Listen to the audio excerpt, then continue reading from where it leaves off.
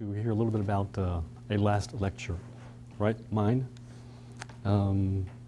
Hopefully it's not approaching too soon, the other end, but you know, life sort of goes up and down, and it has a circle that's all around it. You know, you're either going to end up there or you're going to end up here. That's the up and down part. And then you have all of the things that encircle your life throughout the time that you're living on Earth. And one of the things that we'll be looking at this evening are things that are very close to my heart. And things that in all probability that will continue with me after I'm here on Earth. And those, of course, are family and God and liberty and happiness. Those qualities that I consider to be very important. And if I were to add any other things to go along with that, the three things that I would add, which are of great importance in my life today, and have been very instrumental in helping produce my livelihood, would be cultures and technology and languages. And that's what we're going to talk about this evening, if I can get the button pushed. Those three little items that are there. All right? So the title that I've selected for this evening is Language and Logic with a Smattering of Technology. And incorporated in that, of course, is going to be a little bit of the culture, because culture is very much a part of our lives as we know it today. Language comes from culture comes from language. And technology, there's a smattering of that in everything that we do, no matter when it began. You know, be it hundreds of years ago, thousands of years ago, millions of years ago, depending on what you think about the beginning of time. But those are all important aspects of what life is all about. So, if I can get this to work right. Should I press in show? Otra vez.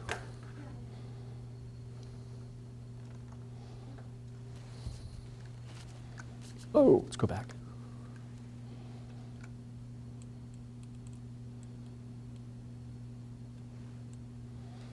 This is one reason why I never use PowerPoint in class. I'm the only technologist in the whole world that doesn't use PowerPoint in class, probably. So, you speak a language. I think languages are very important, right? And like I said before, languages encompass so many different areas. Okay, it's a part of our lives. It's communication. It's very important. And we as individuals strive to communicate so that we can live peacefully with one another. Okay?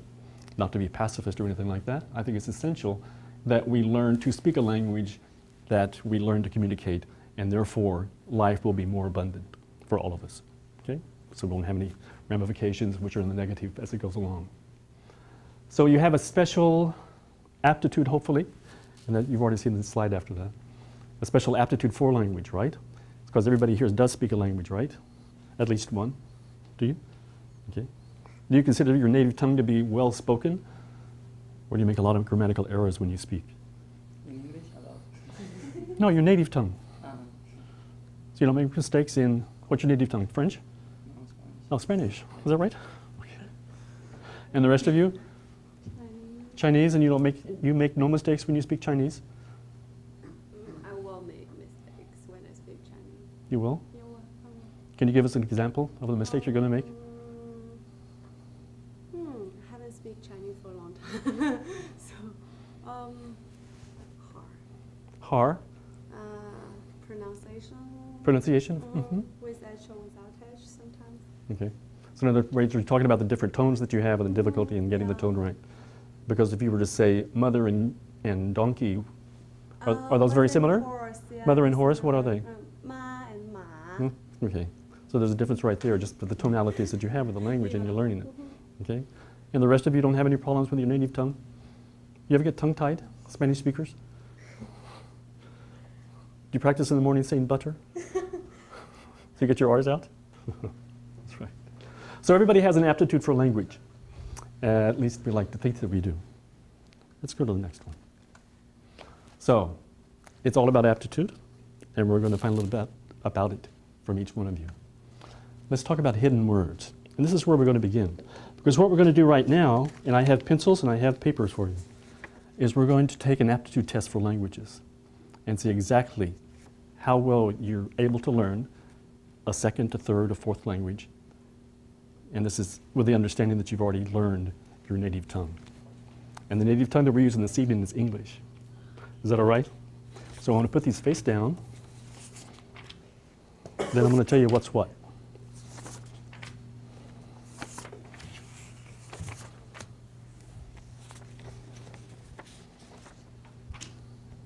Good. So I guess you can tell that this particular test, which is A, is called hidden words. And what you're going to be doing in this particular test is you're going to have little clues over to one side, and then you're going to have 4 different possibilities. And being able to generalize, being able to look at what the clues are to determine what the equivalent might be, or the definition of it might be of the 4 different choices that you have. So, everybody have a pencil? I happen to have those too. Our pleasure. Please. Thank you.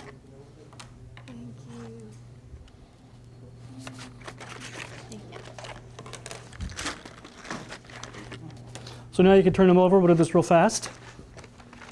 I have to get my answer sheet because I have problems with these.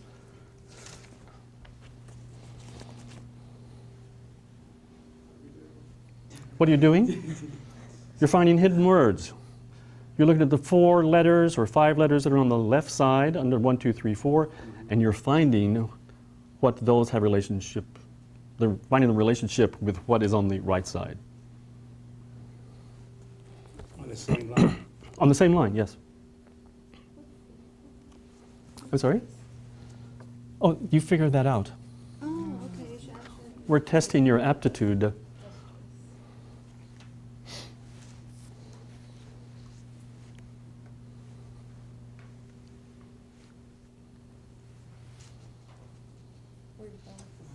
You want mine? Yeah. Okay, everybody done? No, not yet? Okay.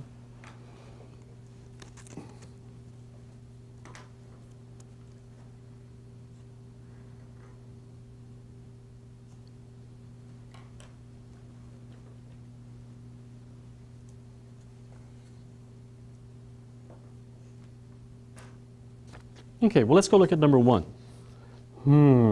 What do you think this one might be? WNTR. Sound like something familiar to you? Winter. Winter. Good. So it's going to be a what? A season. Okay. For number 2, what do you have there? Not dirty. Not dirty, because the word over there to the left is clean. Okay. Unless you come from University where I live and they pronounce it clan. And it might be a group of people if you come from BV. Okay. Well, that's fact. Okay. But that's the way we talk over there, some of us. Number 3, what do you have for that one? Pencil.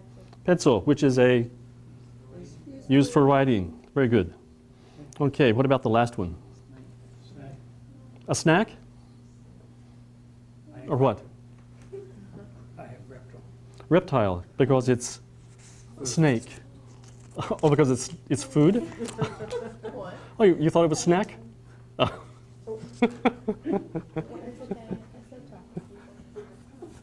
Well, that's close.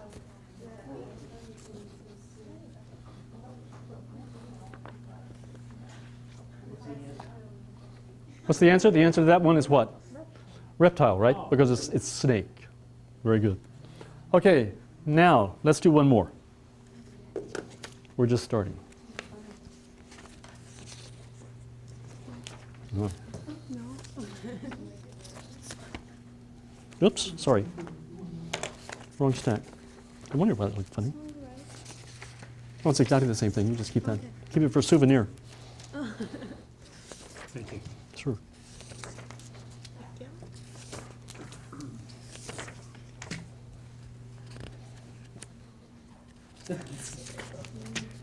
Okay, on this particular one, let's see how well you understand grammar structures.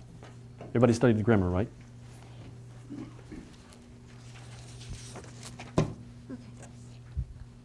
And what are you looking at? You see that in one of the sentences, in each one of the sentences, you have a word which is in all capitals. Okay? And what you're going to look for is usage in the sentence which is below. In other words, fish in the first sentence is used as a what, and it's going to be in the second sentence a word that's going to be used in exactly the same way, and so on, all the way down the line. What part of speech? More or less.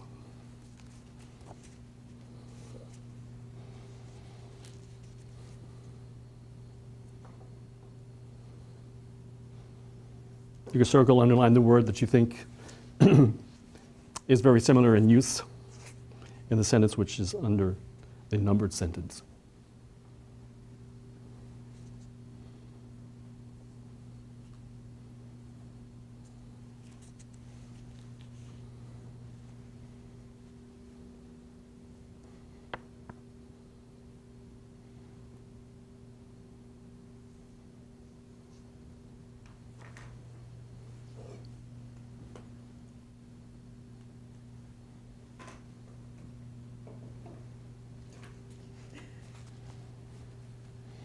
Okay, we about there? So, sentence number 1. Yesterday, Mary caught a fish at the lake. In the next sentence, what word plays the same role? Cake. Cake. Very good. And number 2, Amy sang a pretty song to her class. Next sentence, throws. Same usage as sang. Number 3, Peter got an orange cat for his birthday. Equivalent of orange in usage? Big. Big. Very good. You guys are so smart. Number 4, the furry dog barked at us as we walked by. Dog, John. John. Okay. Very good. Anybody have any problems with those? Mark your mistakes, please. I trust you to be honest with that.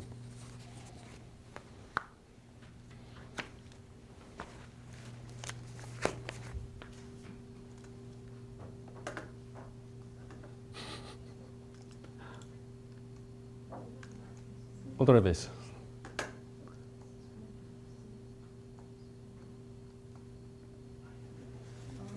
Now let's something a little bit more difficult. Everybody studied music? No? Never studied piano? You sang in the church choir, wherever? You know, on Broadway? No? No? Nothing like that? Okay. On this particular one, you're going to be looking for rhymes. Let's see, similarities in sound. All right? But don't look yet.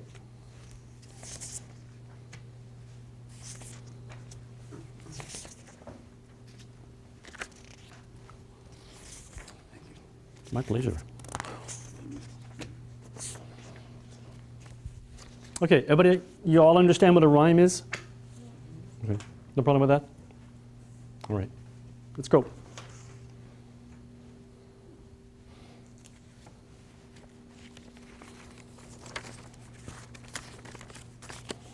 So of course you're going to rhyme the word with the first word, which is in all caps, to the left. Look for a word in the line that could stand as that possibility.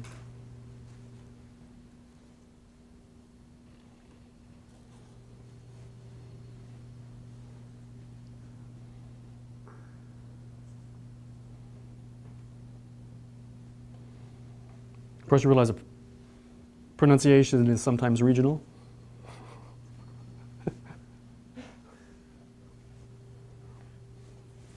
I won't make any more comments about where I live. Or where I came from, actually. Okay. Everyone done? Number 1, time. What do we have? What rhymes with time? Dime. Very good. I'm impressed. What about the very first one on that one? Time. Number 2, rain. What do we have for that?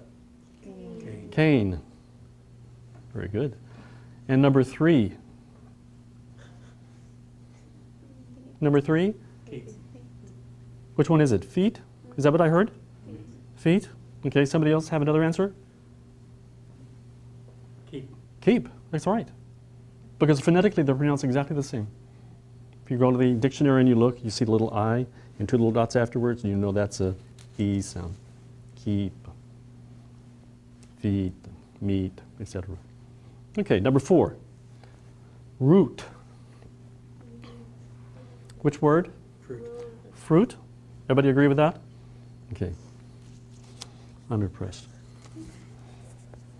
All right. Now, let's go to something a little bit different. Blank screen, that's the best part. Okay. What we're going to do now is we're going to practice your true language aptitude. That's basically a test of your grammar and your abilities in that regard. And now we're going to go into something a little bit more different, where I'm going to supply you with certain words that you've probably never used in the same context as you're going to hear that they're going to be used for. All right? For example, if I go number learning, and we'll take the first one, if I can get it to come up. There we go. Ba means one. Okay? Anybody have a problem with that? Don't take notes. Let's go to the next one. Baba. What does that mean? Two. Okay. You know the Beach Boys? Did they have a song that started like that? Ba, ba, ba. That's right. Barbara Ann? All right, one more. D. So here we have top one, ba. Next one, next one, ba, ba, ba, D. Right? Remember that. Okay. What does that mean? One. And that means? Very good. And two. All right? Badi baba. Isn't that impressive? You laughing at me? All right. Now, let's look at something different. We're going to call it two-digit numbers.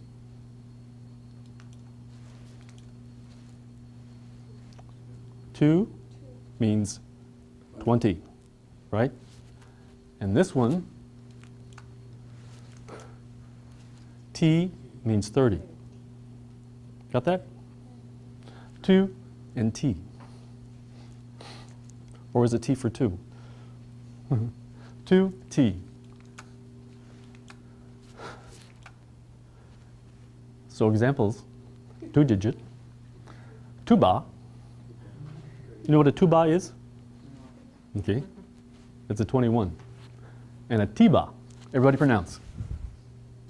Tuba, tiba. Ready?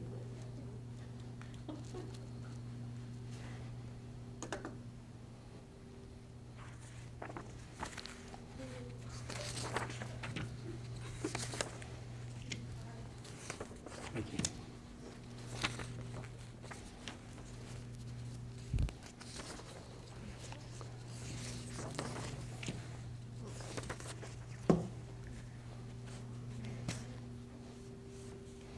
Okay, we have a quiz that has two different parts. I have to get my questions out. Okay, you have a part one and a part two. One's on top of the other. So, right, is that what this thing is? All right. And the first one, what you're going to do first is you're just going to write down exactly what I say. All right, very quickly. All right? Are you ready? Number one, and put dashes in between them, right? Tiba. Number two, TD.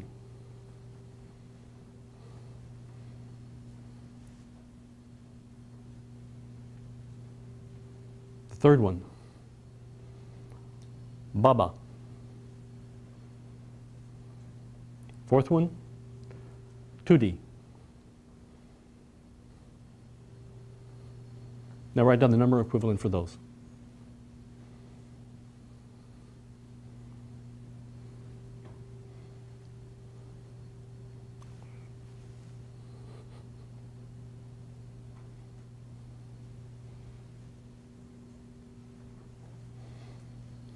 Okay, so what answer do you have for number one, Tiba? 31. 31. Very good. And for number two? 23. Pardon? 33. 33. Okay. And the third one, Baba? 2. And the fourth one, 2D? 23. Very good. Okay. Now we have a second part. What? How many did you miss? 4? 3.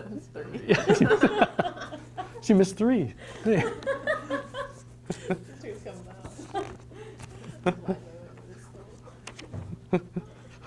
I love it. Okay, well, let's go on. Second part. Now, this is a little bit different. You can write down the problem, or you don't have to write down the problem. We're going to do some mathematics. All right, you can take it down in dictation first, and we'll start with that. All right, and then you can write the response afterwards. But you have to write the response in the phonetic version that I give to you, the new language that you have, and then you can parentheses after that. You can put down what it actually is. Everybody understand? Okay, so number 1, T plus ba. T plus ba. Number 2, T ba minus ba. T ba minus ba. Number 3, ba ba plus ba. Ba ba plus ba. And number 4, 2D times ba. 2D plus bar. 2D times ba.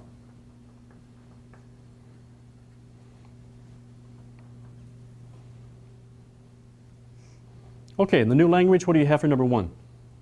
For the response? T-ba. Very good. I'm sorry, what was it? T-ba.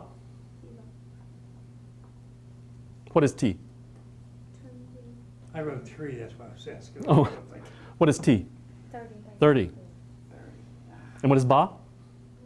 1. So T-ba is the answer, and it is 31. Thank you. Okay, number 2. Can I get the problem first? No. T-ba minus ba equals T. That's right. T is 30. Okay. And number 3, ba ba plus ba, D, which is 3. And number 4, 2D times ba is 2D, which is 23. Okay. So, who missed what? Anybody miss more than 2? Yes, Anybody miss more than 3? yes.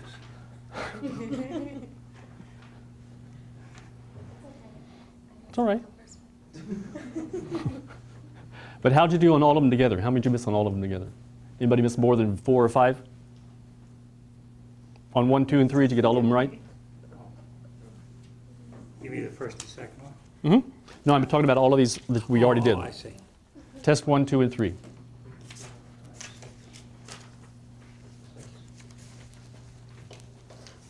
So,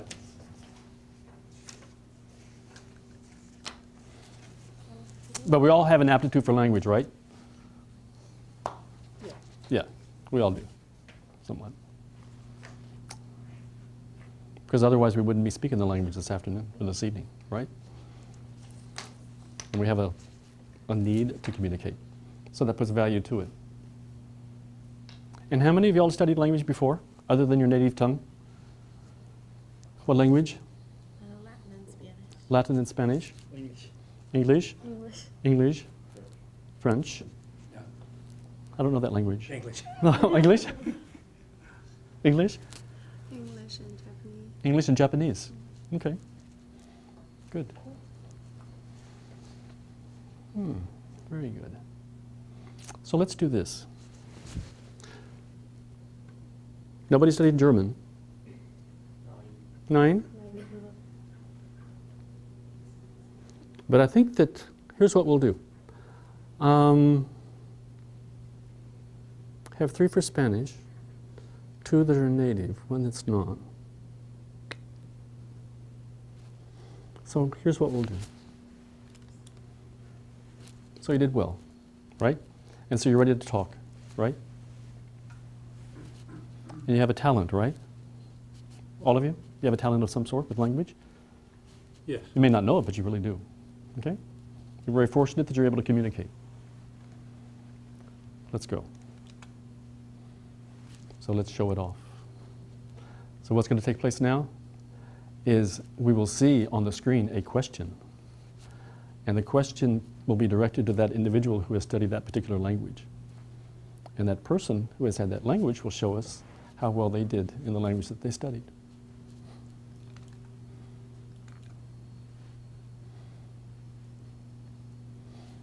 I heard somebody that studied French in here, right? So, we have a question that's in French. You can read the question if you want. Pensez-vous que la vie soit juste? Mhm. Je pense que oui. Et c'est tout. Qu'est-ce qu'il faut faire ailleurs? Si oui,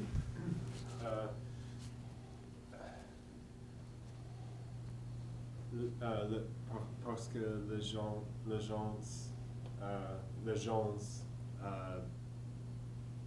justes sont successful et ceux qui ne travaillent pas et ceux qui ne travaillent bien ne sont pas n'avaient pas le succès. le succès. Très bien. Le succès. Mhm. How do you say that? Succès. Succès. Oui. Voilà. OK. Now. Oop. Sophie. There we go. Let's do this one. And? So what's the question? Les encantan los idiomas. Mm-hmm. Sí, porque son bien. Los idiomas son interesantes. ¿Sí? ¿Y más? ¿Más por qué? Y me gusta cosas son difíciles. Mm-hmm. Como el español. Like Spanish. Good. So we have nobody that studied German?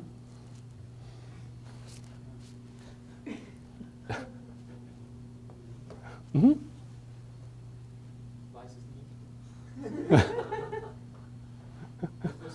Verwenden Sie Netflix? Nur ein bisschen. So we have Deutsch and we have verwenden. Verwenden Sie Netflix, which means do you use Netflix? Warum oder warum nicht? Why or why not? Für mich nicht. Okay, so here we go, one more. Do you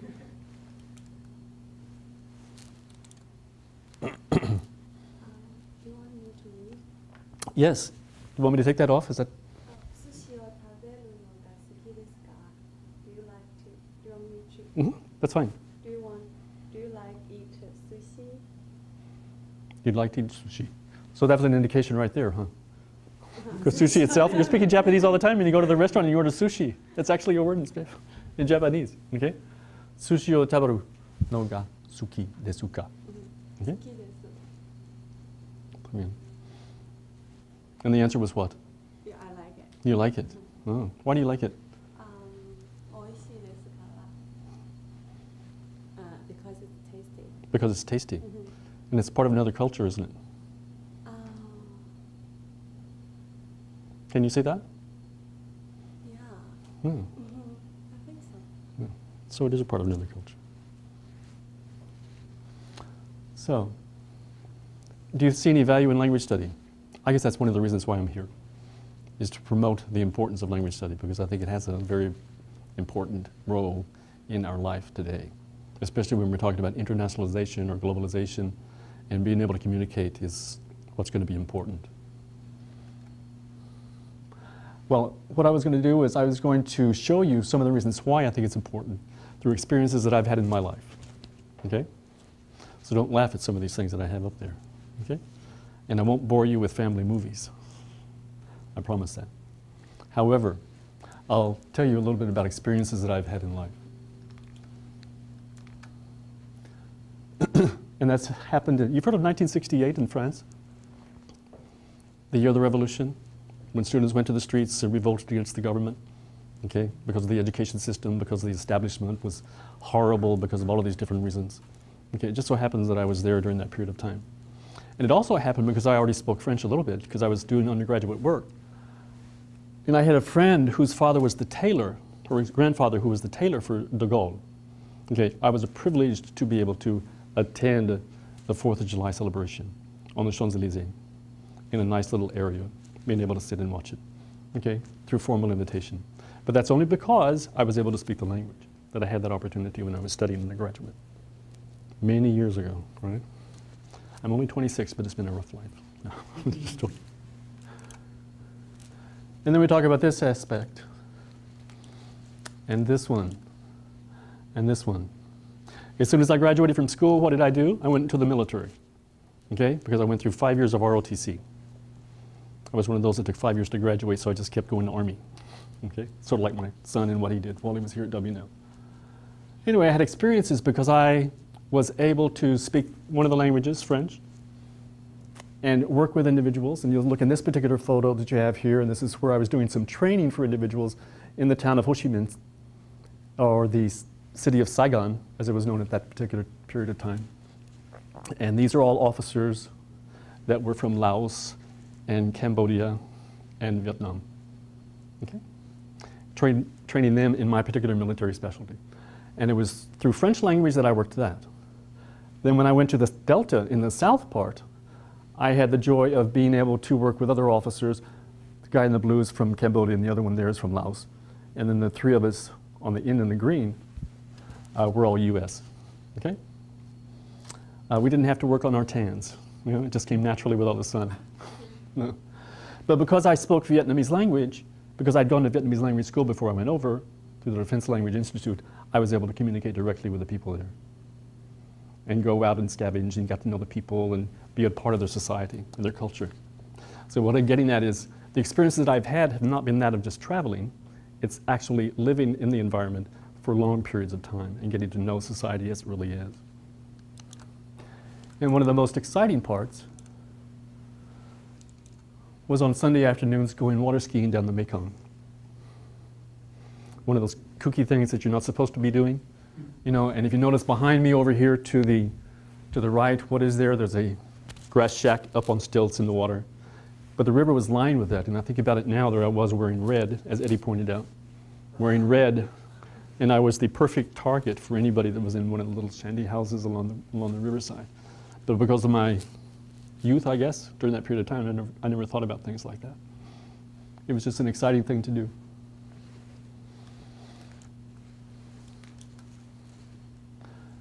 And then after that, we moved over to Germany. I was married by this time and got to know friends. Okay, these are the Stumps who live in Kaiserslautern. And it was through my German language that I was able to continue some of the specialties that I had acquired when I was in the military service. And the friendship developed over a period of time, and we still communicate and share stories and all this on a daily basis.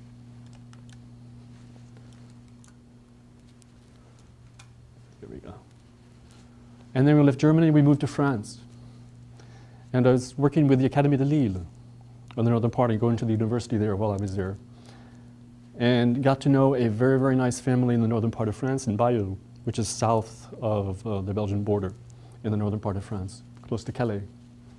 And had the opportunity on many, many weekends to go and spend the weekends with them and their families, okay? The two of us, under their clutches. And it just so happens that this is the area where Jules Verne was reared, okay? And as a result, they have a special balloon festival every year. And on numerous occasions, we were there and were able to participate in that. To prove that it was France, there's the flag that's over with a balloon. I'm not up there, I was underneath it. I was too chicken to go up. Let's go on. And this, because a little bit of Spanish that I was able to speak, and because I was working in a North African country for a period of time, for about 5 years total, I was able to travel quite a bit, but I traveled as a result of the occupation that I had. And the occupation I had was because of the languages that I had. And what I did here, this is the port in Palma de Mallorca, in the islands of Ibiza. And I was in human resources and personnel. And in doing that with languages, I was able to go and arrange travel for the expatriates who were living in North Africa. And so I would check out the various hotels, you know, go to the Hilton, go to this place and this place. And everything was always an adventure for us. And our hotel was right in front of this area there in the Palma. There we go. And of course, that's my wife at that period of time. I think she's better looking now. No, it's nice. And this particular company that I was working with was in Algeria, okay? And this just so happens to be a part of a wedding celebration for the woman who was there wearing her dowry, okay? Notice that everything are, this is all 24 karat, and these are all saltwater pearls. But that's everything that she possessed as far as wealth. And that's part of the tradition, part of the ceremony for the marriage in that particular Arab culture. But I was fortunate enough to work with her, to work with other people that you see there. Because the lady who was there to the right, who was expressing openness with her hands after preparing couscous for us, for the guests that were at the party, she was also the cleaning lady in the office area where I was working and for the El Paso Corporation. So it was very nice. And these are just some of the children that were there. But there were very festive times. But everything, when I go back and think about it, it's because I was able to develop certain talents, because I had been given certain talents, and because I had already studied the languages. And the languages were the key to getting where I wanted to go.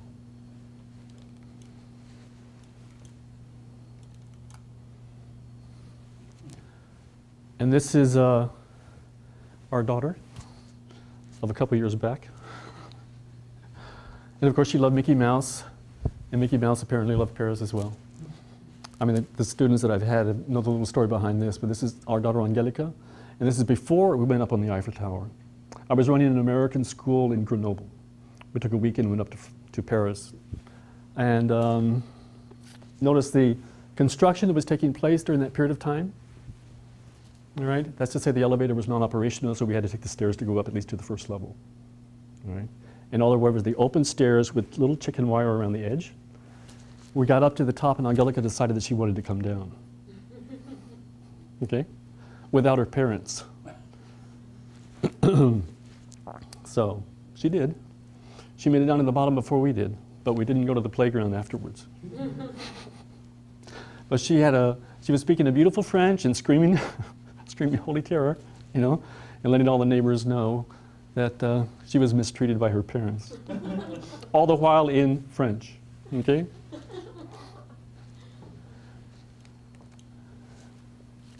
And no, I didn't speak Chinese, but I always wanted to learn to speak Chinese, okay?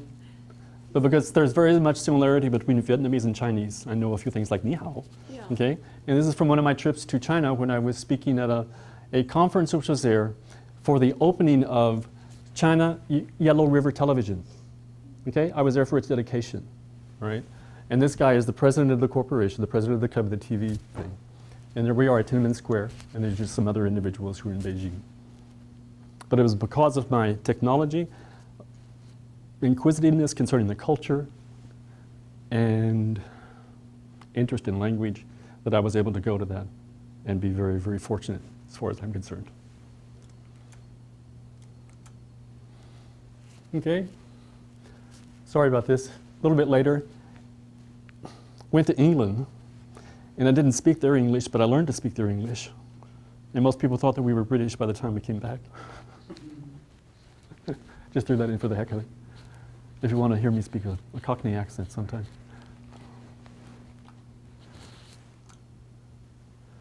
And then, of course, the kids who went to study in Spain, okay, to perfect their Spanish. Through the program that we have here, Estudios de Empede, and Angelica received her undergraduate degree, but it's because of the Languages Association and the associations that I had made that my kids were able to do that. All right? And then the last one here. 2 kids at home, and the guy in the middle is called Guillermo Cardone, who comes to La Plata in Argentina. And our family was his family for the year plus that he was here. And as a result of being able to communicate with him, because he was not very strong in English, we had a good time as families and still talk with him. And waiting for our next invitation to go back down to Argentina, right? So, anyway. So, these things are important to me. I indicated so at the beginning. There's one more there. Family, God, life, and liberty. All right? Essential for a good existence as far as I'm concerned. And you put that with cultures, languages, and technology. And in my particular opinion, you're going to end up with happiness and self-fulfillment. And I've been able to do that only because of my desire to study language, because I realize its importance in being able to communicate with the world around me. And because of languages, I'm here at W&L, okay?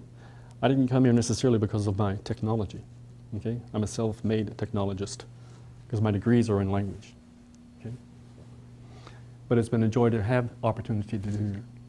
And I encourage all of y'all, you know, when you go out and you look in the real world, and you have to decide what you want to do for the rest of your life, all of us, right?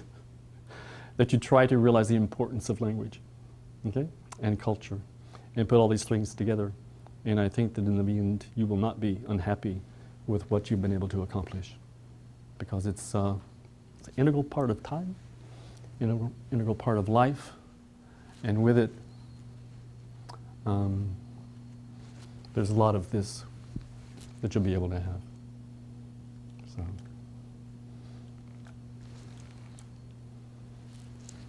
that's it. Just wanted to share with you all of these different things. So, except I can't pronounce the last one there. What does it say? Arigato. Arigato. Arigato. Arigato. Thank you. Can anybody say that? Arigato. Arigato.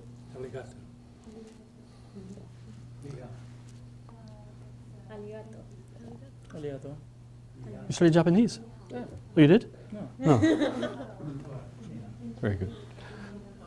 So I had to give credit where credit's due also. I did not create those questions that you thought were so stupid about your aptitude test. And I'd like to personally thank this particular corporation that I found on the web. The website is there if you want to go and try some more particular ones. Okay? Thanks for coming. Appreciate it.